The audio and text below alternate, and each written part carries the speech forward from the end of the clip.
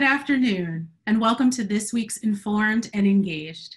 I'm Lashara Bunting, Director of Journalism at Knight Foundation. The White House beat, many would agree, is the beat with one of the highest profiles. And traditionally, the press corps has not reflected the diversity and texture of America, but that has been changing. For today's show, we will talk about the importance of equity in the White House press corps and its role in elevating the public conversation and strengthening the journalism and our communities. Today, we are joined by three women currently covering the White House: Weijia Jiang of CBS News, Rachel Scott of ABC News, and Yamiche Alcindor of PBS NewsHour. This will be a great discussion. For those watching, please submit your questions in the chat and please use the hashtag #NightLive. We hope to get to a few of your questions toward the end. So thank you so much. First, I want to personally thank each of you for taking the time for this important discussion. Being here with you, three fierce women of color who are covering news of such high national importance is quite frankly just a moment to be recognized. So thank you. Thanks for having us. Of course, of course. So this will be a conversation, right? And I just want to jump right in. So many believe that a more diverse newsroom provides better, more nuanced coverage, right? Which will then reach even more communities. How do you believe your presence in the White House corps has made the difference in the coverage? And Yamiche, I'm gonna start with you.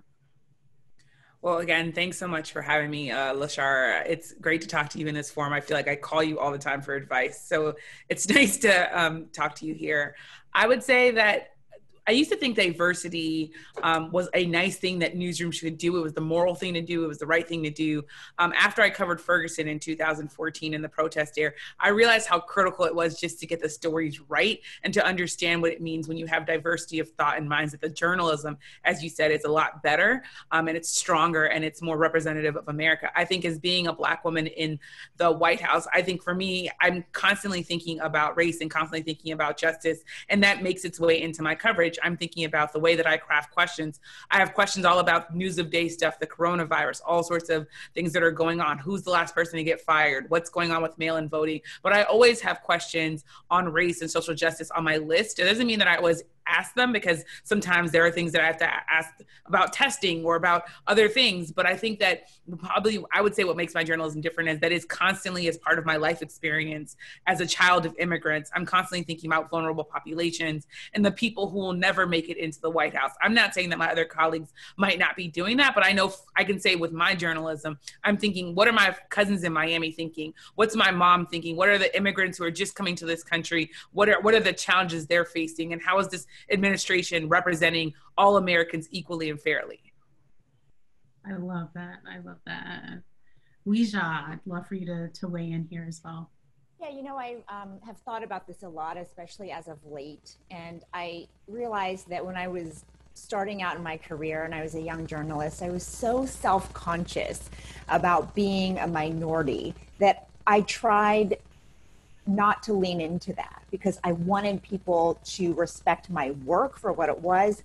And I really tried not to highlight the fact that I was different, because I wanted people to judge me on the merit of my work and not my ethnicity.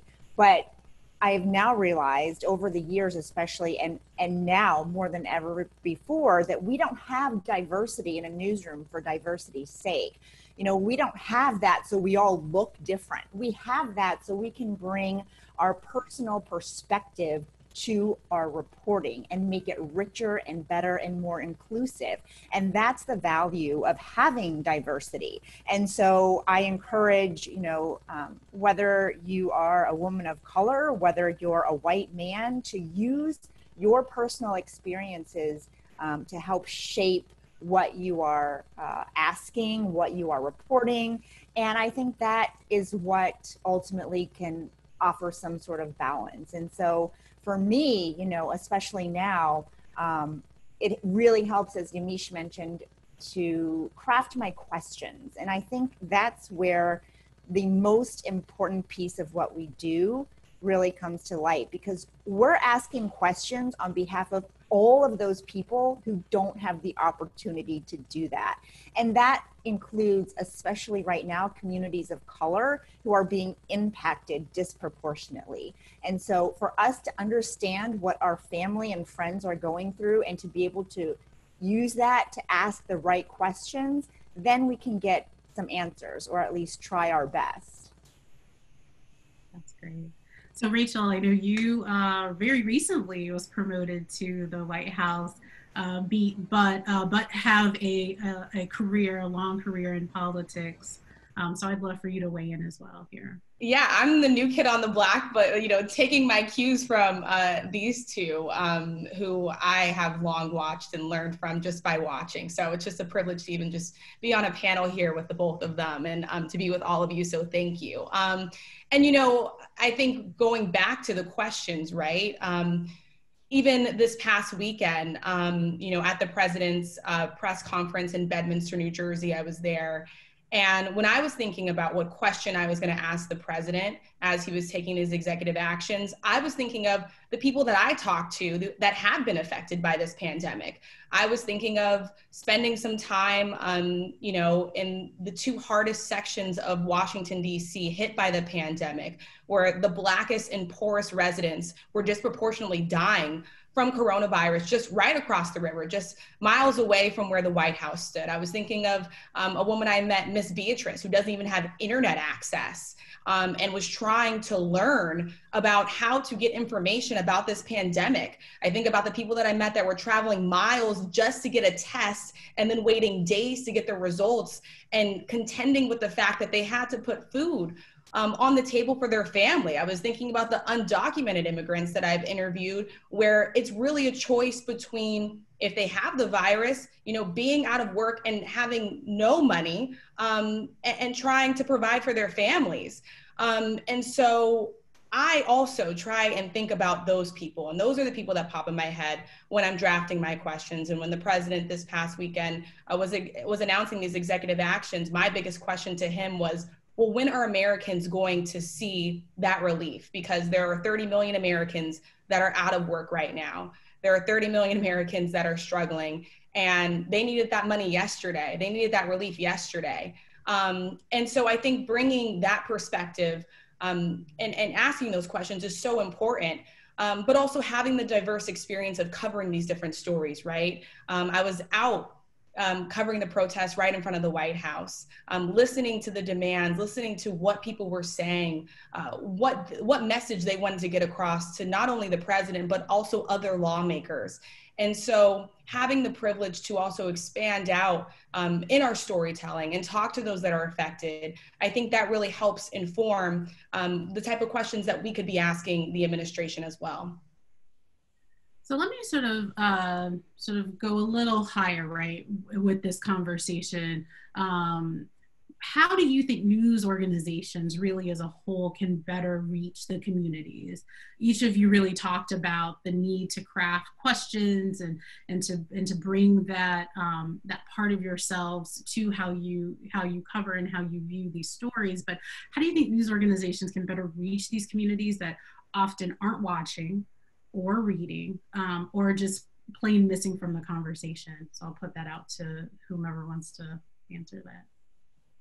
It's tough in these times because a lot of things are virtual, and it's scary because everyone's trying not to get the virus. But I think boots on the ground and reporting is the way to do it. When I think about my role as a White House correspondent, I'm obviously honored to be in the building and to be at the White House covering the president. But to me, the most important part of my job is still being out in people's living rooms. And it's going out. I was just out in Southeast talking to people. This is a part of DC that has seen the majority of deaths in the city. And what you see is people that are worried about being evicted. They're going to jobs as grocery store workers. They're construction workers. They're people who simply cannot work from home. We talk about social distancing as if it's something that people can do. I just interviewed a woman who's living in a 2-bedroom apartment with 7 people. There's no such thing as social distancing in her. She literally can't do it. So it's a privilege she doesn't have. So I think part of this is that newsrooms have to think about who are we interviewing? How are we continuing to have regular, everyday people's lives be part of our coverage? Because it's easy to get caught up in the bickering back and forth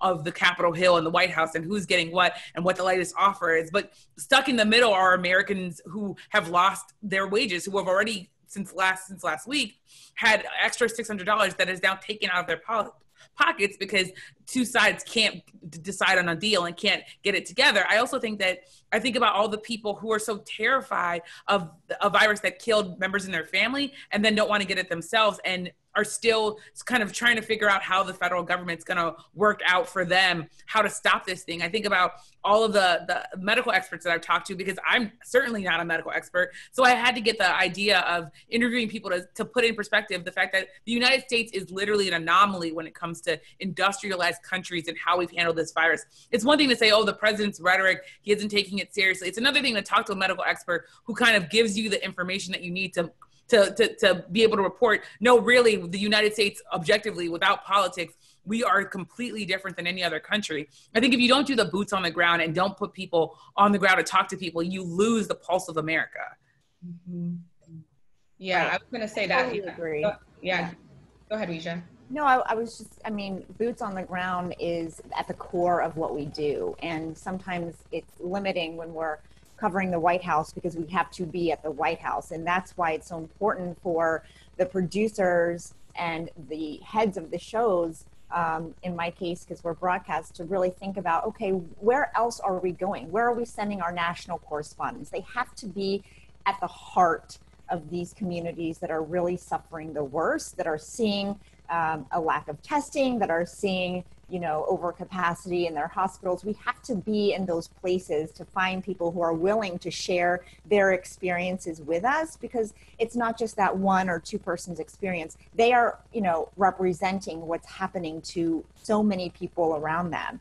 And so we always say we have to hear from the real people, and we can't say that enough, especially when we're having, two parallel crises unfold before our eyes. We have to understand how it's impacting people's daily lives and how they're struggling. Otherwise, we won't be able to help find a solution. And I do think that is a big part of our job, is to just try to help people get through their daily lives by giving them the best information that we can to try to cut the noise and give them the facts. And it's not only on broadcast, but I think we have a huge responsibility on social media, because I think it's easy to dismiss something like Twitter as, oh, it's nothing but an echo chamber for, people in D.C. and New York to just, boost each other's thoughts. No, that's not true. There are real people who rely on social media, who will check in with people that they trust to see their feeds and to try to get some facts. And so everything that we put out there, no matter what platform we are using,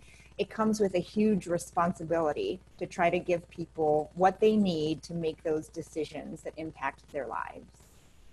Yeah, and I was just going to say, I think real investment in communities is so important. You just can't parachute in and expect to just, find and connect and find people to be vulnerable with you, right?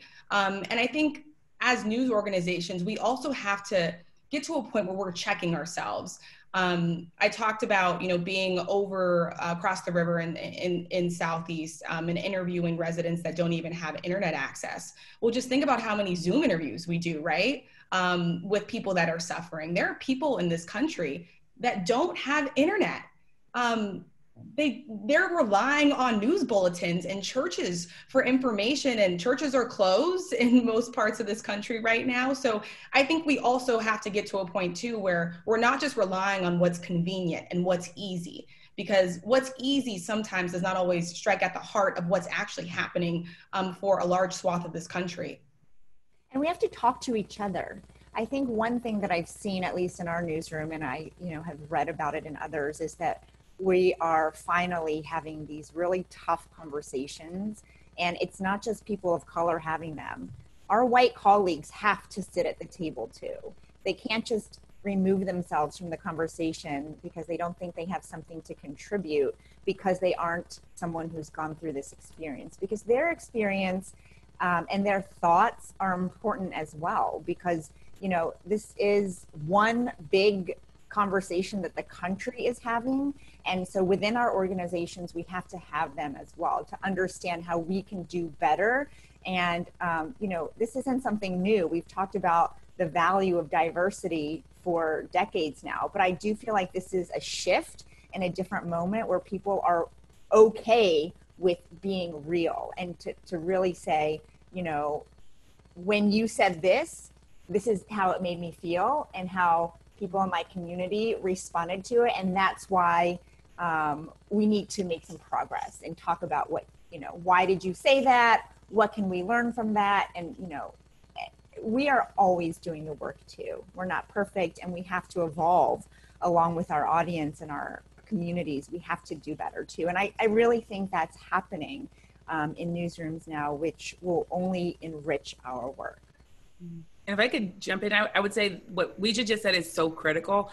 This idea of white reporters being able to feel like they need to cover these stories too. I think a lot of times it's great that we're getting kind of these new beats focused on race, focused on covering kind of the conversation that people are having. But I think it would be too easy to say, okay, well, this team covers race like everybody and everyone else doesn't have to do that. Any beat that I've been on, which is education, transportation, obituaries, I've covered all sorts of craziness.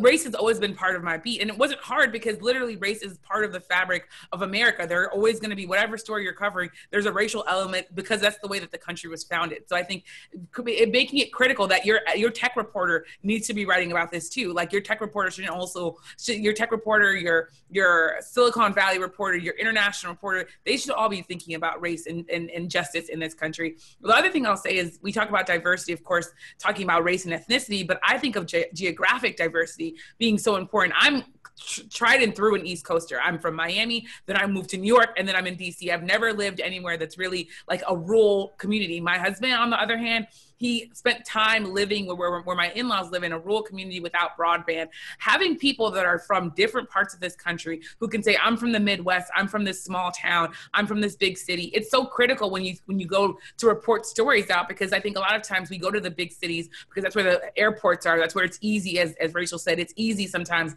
to get to the big cities. But being able to say, you know what, I had to drive 3 hours to get to this story. There's jewels in being able to have people say, I know this small town in South Carolina, we need to go there when we're writing about primaries. I think that that's critical too.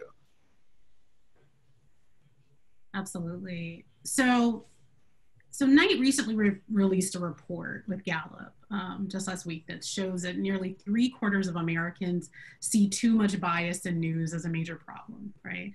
And each of you really touched on this, but how do we move the needle on that? 3/4 of Americans, that is a lot. How do we move from there to a place of deeper conversation and discourse? Weijia, I'll start with you. I think even before COVID surfaced, one thing that I did, see as a problem was that people went to certain outlets, not for information, but for validation or confirmation of things that they already thought. And that can't be what we do. That's not what we do. We're not here to, play into any previous, conceptions about our government or about what's happening. We're here, and it sounds so simple, but we are here to give the facts.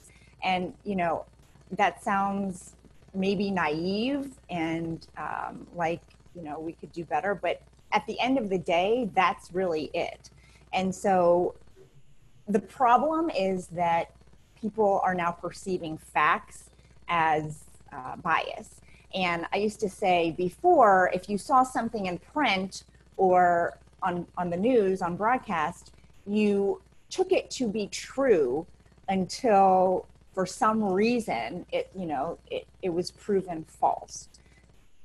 There's a huge section of the country now that takes the information to be false until it is proven true by the government. And that is so backwards from what journalism is. And so I think the way we combat that is just doing the best by, every day reporting out what we can, offering as much detail in terms of sourcing that we can without revealing people, and just trying to make that product, 100% foolproof and bulletproof when it comes to the facts. Because again, there is, a war on information now. And I think it's because it goes hand in hand with the political climate that just continues to get hotter as COVID and as racial tensions continue. And so we have to just do our best to show people through our reporting that we're giving you the facts. Yeah, I would say like a commitment to the facts is absolutely essential right now. And we're seeing disinformation spread so easily. I remember being on the ground for the president's rally in Oklahoma, in Tulsa, where for some people wearing a mask was such a political issue. And I remember talking to some people there that feared, wearing a mask outside, that they were making this political statement instead of, making a statement about wanting to protect not only their health, but also the health of others around them, right? And I think when I'm out covering the president's rallies on the campaign trail when they were happening frequently, but specifically in Tulsa, Oklahoma, and then down in New Hampshire before that rally was called off, you meet some people that do not believe the virus is real.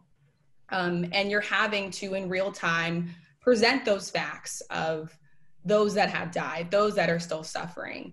And I think, our jobs are just to stay committed to those facts and trying to present that information. But it is definitely an issue right now where we are seeing disinformation spread so rapidly. And it's our jobs to do the best that we can to try and confront that and curb it.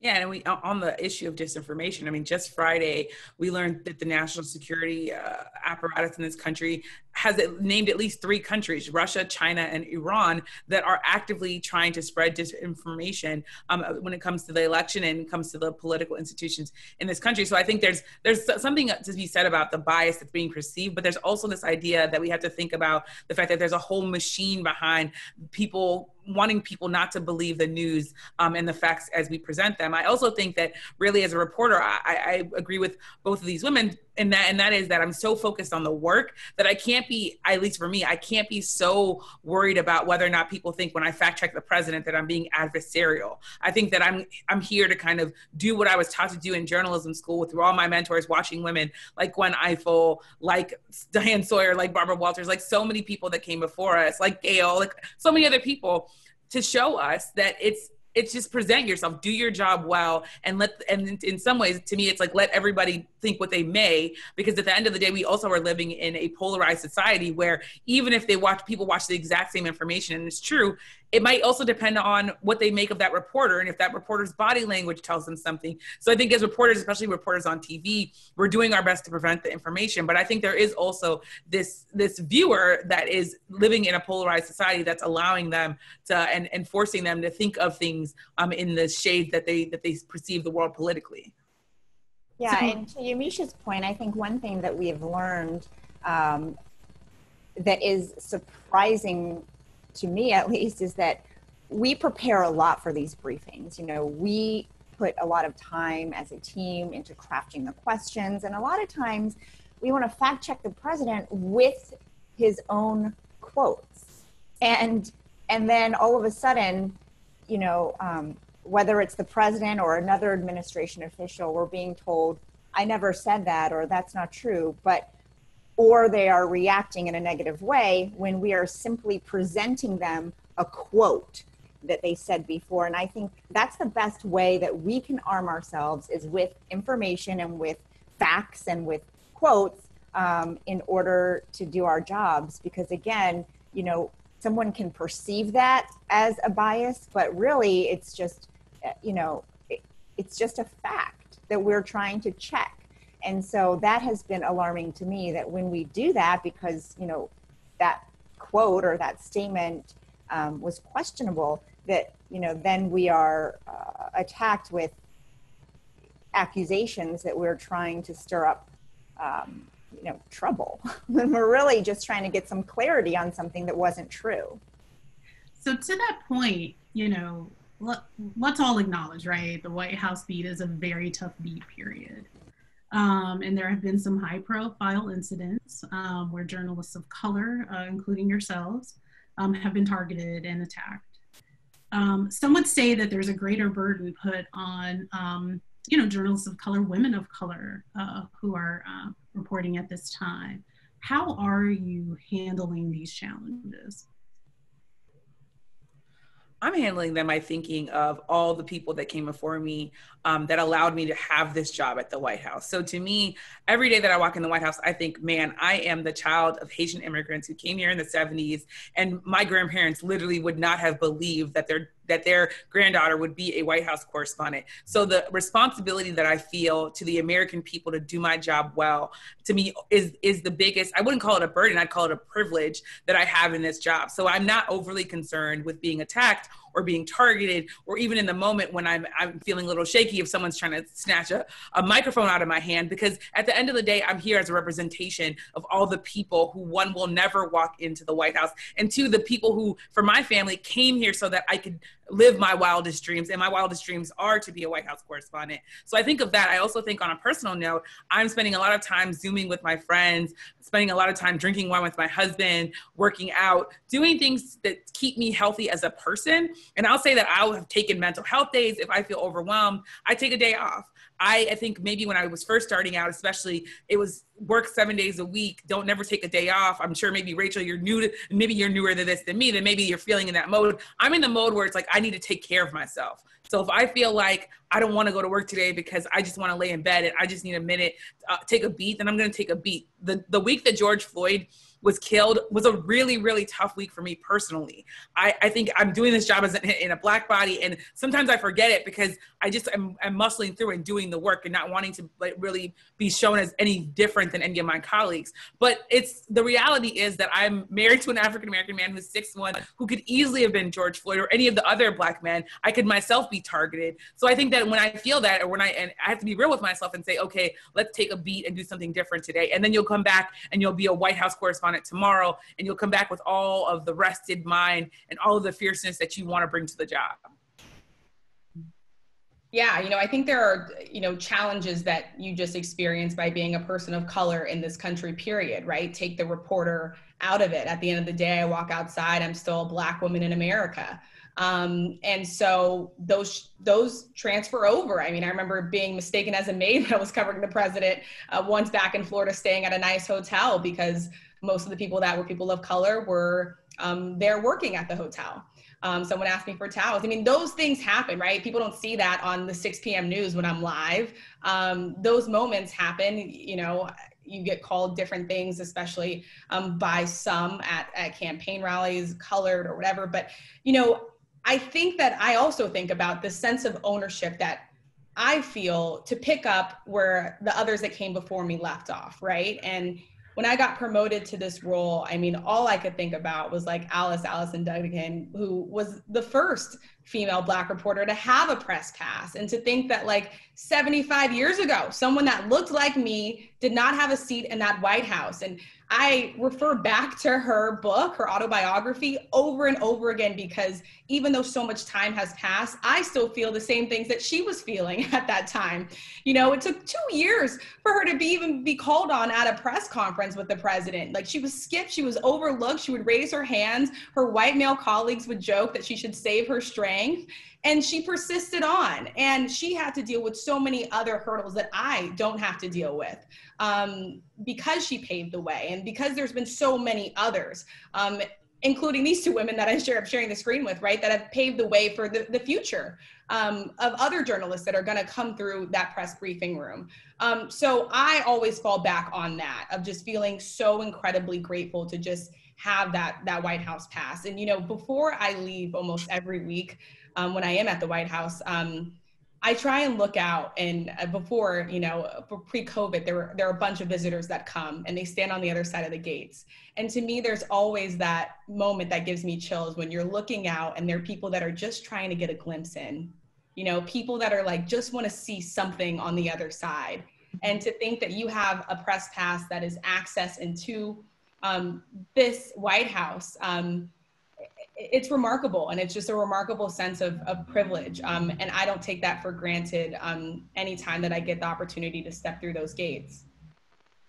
Yeah, and you know, for me, I think almost every day still when I do step through and I start, you know, walking down the driveway to get to the press quarters, you know, you see the American flag, and I still try to take a moment, and it never gets old, because I was born in China, and for my parents to immigrate here and us to, you know, completely relocate and to, of all places, West Virginia, you know, I have certainly had my own challenges growing up and becoming, you know, part of this country, but it's the only home that I've ever known. And so when I am on the grounds and I think about the huge responsibility weighing on me to represent every single American, it is a heavy burden.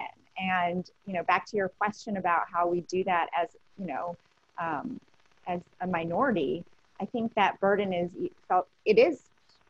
harder. It is stronger because we understand that, you know, we represent a lot of voices who might not have the opportunity that we have to bring these issues to light. And I guess for me, because of the way the pandemic has really completely shifted and changed the relationship between US and China, it's impossible not to tell stories from the Asian American community about how they are impacted, about, you know, how they are targeted and the sorts of hate that they are receiving. And I've experienced that myself. And so, you know, just to touch back on what we talked about before, is having that perspective is critical in shaping, you know, the kinds of questions that we pose to the administration. And I will say it's not just me, and it's not just women of color. You know, there's one example in my mind that stands out, and it was after President Trump referred to the virus as the Kung flu, and I was pressing the press secretary about it. And after that, because we didn't get a satisfactory answer, 3 more reporters, including Yamiche, also pressed her about it. And the other 2 reporters were white women. So it's not about, you know, to Yamiche's point earlier, just because you aren't, you know, a minority doesn't mean you can't be a critical part of the conversation. Because at the end of the day, no matter where you come from, no matter what you look like, no matter who your family is, if you see, you know, an injustice, it is our job to call that out and to hold those in power to account. And so that's what happened in that particular instance. And I was, you know, I just remember that very clearly, because it's not just me being biased as a Chinese American, and that's why I'm asking the question. It's because, you know, people identify that as something that deserved an answer. And so that's why it received so much attention. We're going to transition to Q&A from the audience. I have a ton of really great questions, some of which we've covered just even in this past question. But we have some really good questions here. So let's see, I have one from a gentleman from Montana that I thought was really interesting. Are there significant generational barriers in your work? In other words, do older reporters, producers, et cetera, resist the unique perspective of younger reporters? I have found the opposite, actually. You know, I'm a very young reporter, and especially covering the protests, the racial unrest, I have found that my voice has been so valued because most of the people that are leading this charge are around my age. They look like me, but it's also very diverse, right? Generations are getting more and more diverse in this country.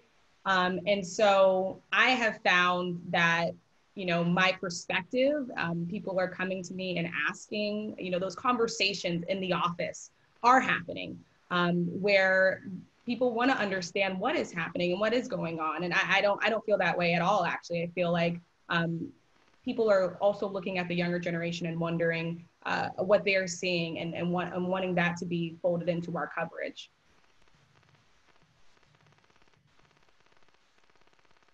Okay, so here's another question from a viewer. More than ever, students need to practice media literacy skills in whatever learning platform they will engage in.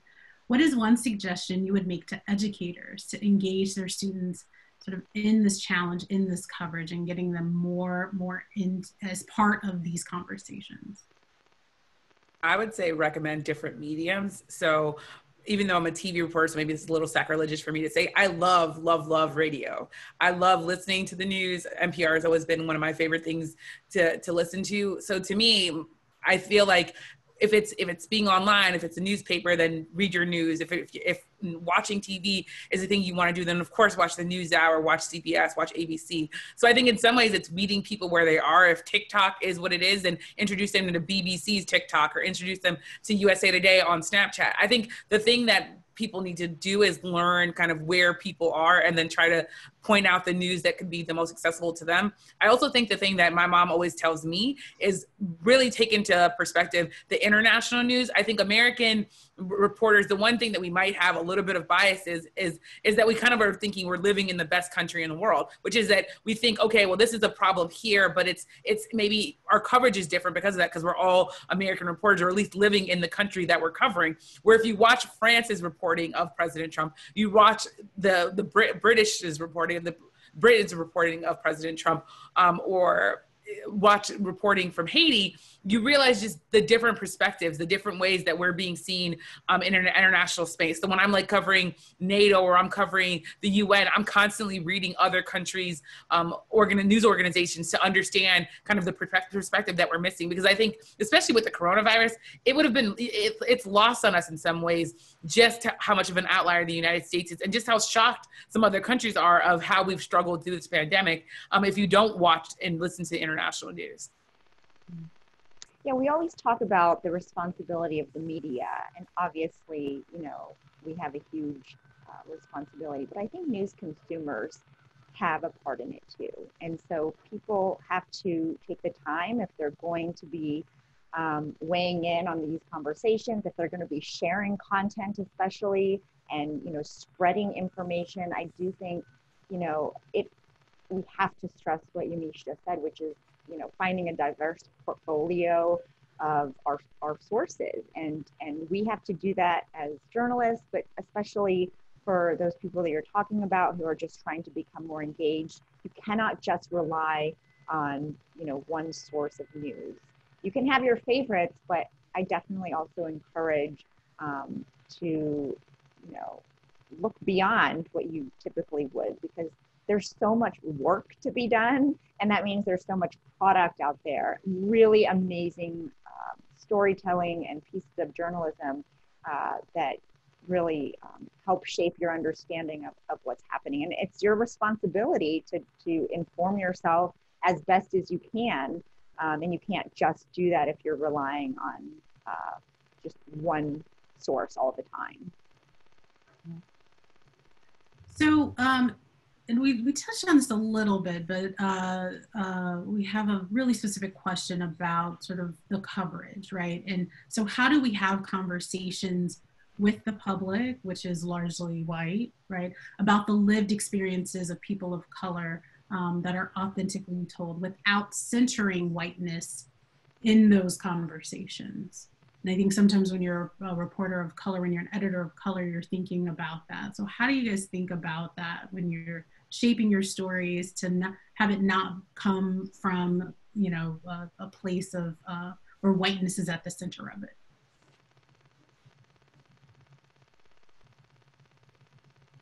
I'll say for me, it's boots on the ground again.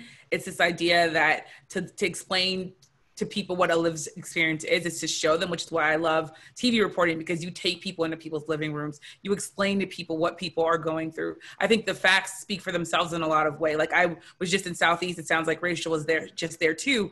That's the ward out of all the wards in D.C. They have the highest rate of all sorts of diseases. They have one grocery store for a large ward, where other wards in the city, which are just same size, have 13 grocery stores. Explain to people what racism and structural racism can look like from a ground level in a way that they can really explain. So maybe people will say, well, anyone can live wherever they want to. Okay, well, if you live in this neighborhood, you literally will have one grocery store. If you move across the water where housing is double, you'll get 13 grocery stores. What does that mean for your health? What does that mean for how you live your life and how the virus impacts that community? So I think a lot of it is really explaining to people what the data shows, but also then bringing people into to people's lives. I went to Mexico in November and did a story about President Trump's Remain in Mexico policy. Of course, it's important to explain to people just how many people have been sent back to Mexico to wait through that policy. But I went and interviewed people. I interviewed a woman who was raped while she was waiting in Mexico to try to seek asylum. If the president hadn't changed the policies, she would be waiting in the United States. That's just a fact.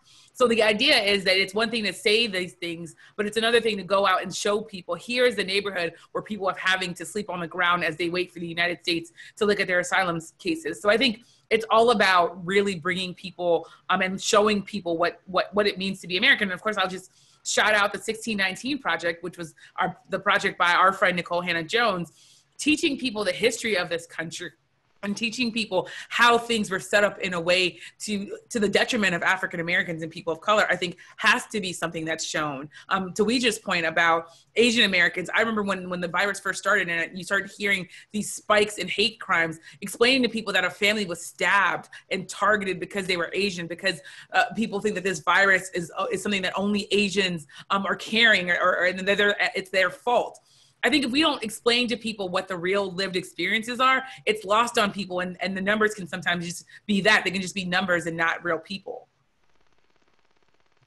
Yeah, I would say the intent is never to make any group, right, feel targeted by coverage. I think our goal in doing this type of reporting, again, it is to reveal that lived experience and also to show the links, right, of how these systemic issues create problems, especially now with the pandemic. And so I know we're talking a lot about like Ward 7 and 8 right across the river in DC that we've done some reporting on. But you know, when you look at what that means to have one grocery store for thousands of residents, where you can walk down a street and before you reach that grocery store, you can pass how many corner stores where how much is it to get a fresh piece of fruit? Is it $3 or $4? That surcharge where it's easier to get access to a bag of Cheetos or liquor than it is to get access to fresh produce, right? And the real effects that has on a community over time, the real effects that it has on people that live there. People of color being pushed across the river to live in a certain subsect of a neighborhood, right? And then not having that access, the health disparities, the lack of testing, and how all of these things together during a pandemic has made a community more vulnerable, right? So showing that is not in any way targeting another section of the population. That is just exposing and ripping off the Band-Aid of a wound that America has that needs to be fixed, quite frankly. And so that's never, I would say that's never the goal to someone that asked the question, but more so than ever, it's just to reveal the realities of the experiences, the lived experiences for so many in this country. Weijia, I'll let you get the final word here before we wrap up. I think that, you know, Yamiche and Rachel really captured the essence of what this conversation is all about. And at the end of the day, when we're presenting these stories, because we have the facts and the numbers and the figures to back up, you know, these claims that we are making with our storytelling, I think that's where we have to lean in to the facts and the right information. And You know, it's okay if somebody feels uncomfortable after seeing a truthful piece of journalism, because that's how we can make progress as a society, is when we acknowledge something that makes us feel a certain way, and we ask why, and then we try to move forward together. And, you know, it's not something that we should run from. That's what we're doing. And we're presenting these stories to try to, you know, make this country a little smaller and the disparities a little bit smaller. And so that is our job, to bring provocative, rich stories that really capture what people are going through in order to make it better for everyone. Well, thank you. Thank you for each of you for joining us today. Each one of you is doing a very important, you know, work to lift up this cause of equity in journalism and really informing the country on these important matters. So as we've heard today, the hard work continues. So thank you to each of you. Thank you. Thanks so much. So please join us at the same time next Monday for another episode of Informed and Engaged. Thank you for watching.